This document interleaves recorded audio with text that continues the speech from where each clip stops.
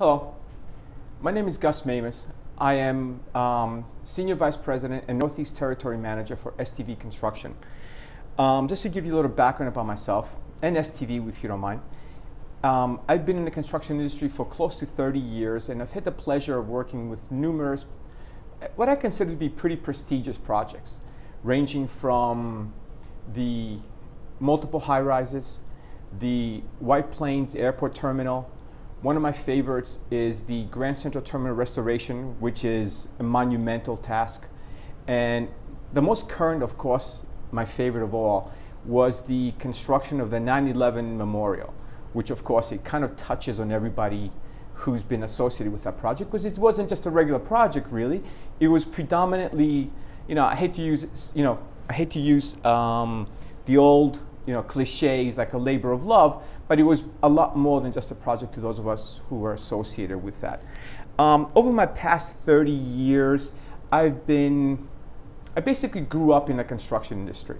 I've been an assistant superintendent, assistant project manager, held many managerial positions, from small firms to managing my own firm to running a substantial firm such as STV Construction, where as Northeast Territory Manager, we have over 200 people from between New York and Washington. And honestly, at this point in time, managing close to that's not true, close to $9 billion worth of construction. We have some very landmark projects such as the LaGuardia Airport Terminal, still working down at the World Trade Center, managing multiple healthcare facilities and higher ed facilities for such prestigious clients such as NYU Medical Center, Mount Sinai Medical Center, Columbia University, of course, and many others, which that's not what we're here to talk about. The focus of us getting together today is to talk about the role of a project manager. And if you don't mind, I'm going to focus on the construction management side of project management, which I'm going to try to share some of my experiences, trials and tribulations, errors that I've seen others made, and some of the highlights, and what I consider to be critical in someone being an effective project manager. Because some of the things that, let me not get ahead of myself. So let's look at the course objectives, right? What I consider to be some of the key skills for a project manager, okay? First and foremost, okay, you have to be able to identify, evaluate, and manage risk. That's what you're there for. You're like the gatekeeper between your firm and the project, as well as the client, which you are in a sense representing, to manage their risk, okay? And how do we go about doing that? First and foremost is you need to understand your contractual obligations. We're going to talk about that briefly. I'm not going to get into legalese, but I think there's certain issues that need to be addressed, okay? Developing the logistics plans and, of course, safety requirements. Over the next, half hour to an hour that we're going to be together, you're going to hear me mention the word planning. I'm a big planner. I love planning. I plan everything from my day to the project to a project, I should say, to how to put together a team, how to put together a proposal, how to put together even something as simplistic as an invoice, right? Because if you don't plan, there's no way on earth you'll be able to actually act out and achieve the kind of success that it's really expected of you, okay? So keep in mind the word planning. Review of schedules, another planning factor, right? When I was younger, somebody mentioned to me the fact that if you can't put it on paper, you can't build it. And it kind of stuck to me. So before every project while still in the conceptual stages, in the planning stages, sitting down, locking yourself away, and of course, getting input from your team members in compilation of a schedule is critical, okay? Because, another adage, of course, the old guy, go garbage in, garbage out. Too many times I've seen schedules that are just totally garbage, okay? And to do that, it's an injustice to the team, it's an injustice to a waste of effort, it's an injustice to the resources that you're you're wasting, okay? We're going to talk about, briefly, bidding and preparing leveling sheets. I'm going to touch on bonding and insurance. I'm not going to profess to be an insurance expert, but I think there's certain key aspects of bonding and insurance that you should be aware of. Some of the benefits and what's available to you as a project manager. Negotiating change orders, and how to avoid claims. I mean, we'll talk about that shortly. And of course, last but not least, the most critical aspect of project management is proper communication and maintaining documentation. So let's go on to the next slide. With that in mind, let me just go over what I consider to be the 4 critical aspects of an effective project manager. Some of the qualities associated with being an effective project manager. First and foremost, you're a leader. You have to be a leader. You have to have some conceptual skills, okay? The team relies on you, from the superintendents, the assistant superintendents, the assistant project managers, the schedulers, the estimators, the accountants, all these individuals, and you'll see the org chart shortly, they all depend on you because you're really the brain trust of the project. And let me just mention something, let me just offer something else. An important leader doesn't necessarily manage down organizationally. A good leader, not an important leader, a good leader has to be able to manage up, okay? And what does that mean? You have to manage up in your own organization, right? Such as your project exec, the VPs, the SVPs, whoever they might be.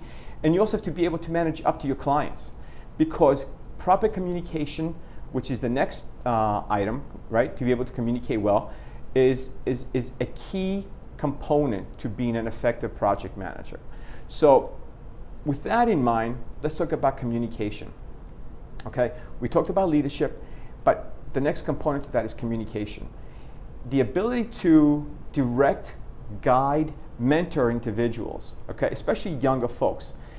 I've always stressed the mentorship in many of our project managers, because let's face it, in today's world, one of our biggest resources is some of the young talent that's out there, the people that are coming up. And we recognize it. Us old folks, you know, the ones with the gray hair, are on the way out. And the best thing you can do for our industry, the best you can do for anybody actually, is to mentor them, to bring them up to the point where they become successful, to the point where they become engaged, to the point they become a future leader and take on the responsibilities that someday you will vacate. So communication, ability to lead and work with others, but more important, mentor and motivate, okay? And how do you go about doing that? First and foremost, as a leader who communicates well, let's say, the most important thing you can possibly show is your experience. Okay, people look up to you. People will look up to you in the sense that, what do we do? Okay, and listen, there's no way that you're going to know everything. It's impossible. None of us do. And anybody who professes they do is full of baloney. So the experience level, your technical skills, the ability to problem solve, okay, and you're considered the individual as a leader to be able to have that kind of knowledge or some aspect of the knowledge. And if you don't know what the answer is, how to get that answer, okay? So having that level of experience and having the technical skills and technical knowledge that you'll be able to communicate and do the problem solving and will be an integral component to you being an effective leader of your team. Last but not least, an effective project manager has to be a politician. And you're going to ask me why, okay? If you're a good leader, if you can communicate well, and of course you have the experience and technical skills to lead the team, what's the political aspect for? What do you need the political skills? Because you're also the face of your organization, okay? And you have to be able to function effectively within not just your organization, but also outside of your organization, within a client's organization, or perhaps if you're in a public agency project, be able to communicate and function within a public agency can be sometimes it could be trying, okay? But in addition to that, as a good politician, and the reason I'm saying you have to be a good politician is because as a project manager, you'll be asked to be a salesman for your firm as well. So you have to have the political skills to not only be quick on your feet, to be able to converse with everything from, say, a laborer to a CEO of an organization, okay? That takes a skill. Not too many people can do that. To be able to give direction to a laborer or a tradesman or a journeyman to the point where you communicate effectively that he or she understands what you want to say, to your team, to the various levels, all the way up to the CEO, when you're in front of them and you're trying to sell the abilities of your firm, okay? I didn't get into salesmanship, okay? Because I kind of think if you have the communication skills, the political skills, the experience skills, and the leadership skills, you'll be able to do very well in the ability to do the salesmanship and represent your firm to outside clients to the point where it would lead to new opportunities for both, let's face it, you and your firm. When I first started working, I always had three things in mind when I approached the project, okay? First and foremost, okay, I wanted my project manager, my project exec, my CEO to love me to the point, say I did a great job and you're going to be promoted, okay? I wanted the client to say, you did a great job, I want to hire you. And you needed the client to come back, or the client to come back and say, you did such a great job, here's my next projects. Or the architect as well, because let's face it, I mean, the architects are a great component of getting future work. So between those three things, you have to keep in mind that you're not only promoting your firm, you're also promoting yourself. And how you carry yourself in both in front of your team, in front of the client, in front of tradespeople is a great component. It's a huge component to being an effective leader and project manager.